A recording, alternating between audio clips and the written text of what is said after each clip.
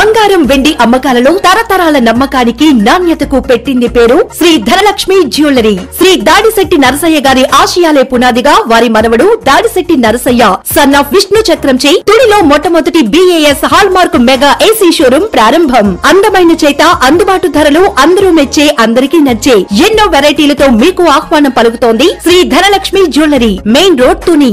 నమస్తే, welcome to my media news. Visakha జిల్లా Thummapala sugar factory భవితవ్యం ఏంటి? అఖిలపక్షం ప్రశ్నిస్తుంది.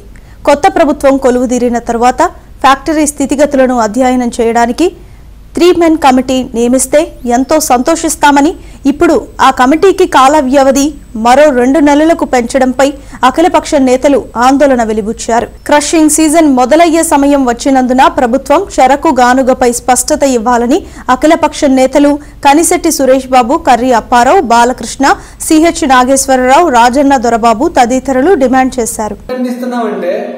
ప్రభుత్వం ఫామ్ అయిన తర్వాత అంటే ఈ 4 నెలల 5 నెలల వ్యవధిలోనే 3 నెలల క్రితం అండి, ఇంకా 100 రోజులు పూర్తి చేసుకున్నారు అంతే.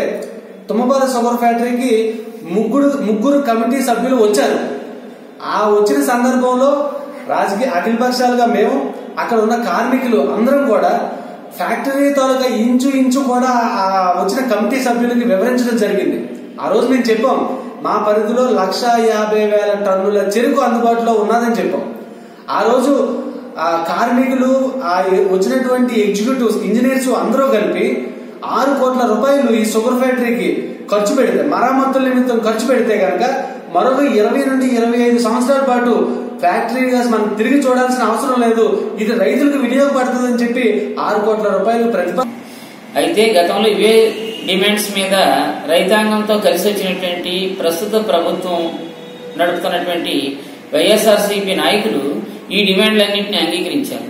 తీరా ఆడు అధికారానికి వచ్చేసరికి ఈ సంవత్సరం ఫ్యాక్టరీని తిప్పడానికి, ముఖ్యంగా తుమ్మపాల షుగర్ ఫ్యాక్టరీని క్రషింగ్ చేయడానికి మేనమేసలు లెక్కెడుతూ గతంలో వాళ్ళు చేసినటువంటి హామీలకి భిన్నంగా ఈ రోజు వ్యవహరించడం అనేటువంటిది సరైనది కాదు. స్థానిక ఎమ్మెల్యే, ఎంపీ స్పందించి వాళ్ళు ఇచ్చిన వాగ్దానం ప్రకారంగా ఫ్యాక్టరీని తెరిపించాలా, వచ్చి సీజన్ కి క్రషింగ్ జరిపించాలా. అంతేకాదు ఆధునీకరణకు అవసరమైనటువంటి అన్ని చర్యలు తీసుకుని బడ్జెట్ లో కేటాయింపులు కూడా చేస్తేనే ఈ ప్రజల విశ్వాసం వాళ్ళు పొందడానికి అవకాశం ఉన్నది. లేదనంటే గత పాలకులు రైతాంగం ఏ రకంగా అయితే మోసం చేసి ఫ్యాక్టరీని నష్టాల్లో తీసుకెళ్లారో వీళ్ళు అదే